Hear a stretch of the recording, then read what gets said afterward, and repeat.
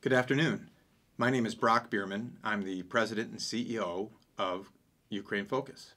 And I'm here today to talk a little bit about the charity. But before I speak, I'd just like to take this opportunity to specifically thank Chairman Lee and the Heavenly Culture World Peace Restoration of Light, and also congratulate them on the 7th anniversary of the Declaration of Peace and the cessation of war. This is an incredible milestone. Congratulations again. Again, my name is Bierman. I'm the president and CEO of Ukraine Focus. Just want to tell you a little bit about Ukraine Focus and the work that we do. Our first major program is delivering ambulances to the front lines, to hospitals in needs, to communities in needs, and we work, again, at the local level and the mid-level, if you will, the regional level, and the national level to provide that assistance. We have a program, it's a great program called Playgrounds for Peace, where we work with communities to build playgrounds, not just for children to play, but also to bring communities together, to bring both the internally displaced people together with the local community that's been in those locations together so that they can talk about how they can come together as a community. And it's been a really great success, and we're really proud of the program, and we're looking forward to building playgrounds for peace all over Ukraine. So our organization, obviously Ukraine Focus, is focused, laser focused on the programs that we're working on. We only have 4 major programs. Again, we do some programs outside of those, but we really want to be focused on specific areas that we are experts in. You know, there's the old expression about being a mile long and an inch deep. Well, we want to be a mile deep and an inch long. We want to be specifically experts in areas where people can count on us. I think it's incredibly important to develop partnerships. That will also help Ukraine.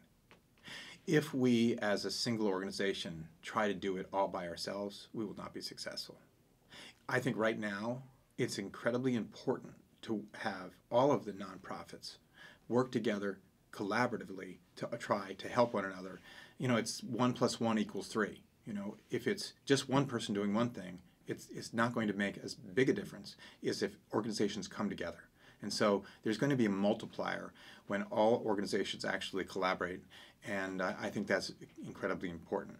In terms of the passion that I've seen in Ukraine, frankly speaking, I haven't seen anything like that in my lifetime. You know, my first trip to Ukraine was just after the war started in early April, and I took a very below-the-radar trip, 2,000 miles driving throughout western Ukraine. And I started to see the resolve of Ukrainians for their independence, their democracy, their liberty.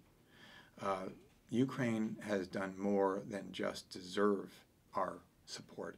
They've earned it. And it's important for us to understand that it's more than just Ukraine. Within the declaration of the DPCW is a article specifically that talks about the right to protect state sovereignty. And I think one of the most brilliant moves that President Zelensky made was on the first day of the war when he established the territorial defense, which is bringing men and women together who volunteered to help fight and push back against the Russian aggression. And these are just men, average men and women who have never seen any type of military service. In most probably cases, they've never held a gun. And I've heard so many cases where you had hundreds of thousands of volunteers come out to the streets all over Ukraine and take up weapons against Russia to protect their communities. And these territorial defense, regiments or brigades are at the local level. They're from the local community, and they're there to protect the local community. I think that's the relationship between sovereignty, the article that was written in the DPCW, but specifically the right to protect your own home, your own castle, your own community. And so as I think about the territorial defense, I think that is a brilliant move from the president. And I also think it involves every man and woman throughout Ukraine, and I've seen incredible volunteers come forth and not just protect their community, but they're also being called to the front lines and giving their lives.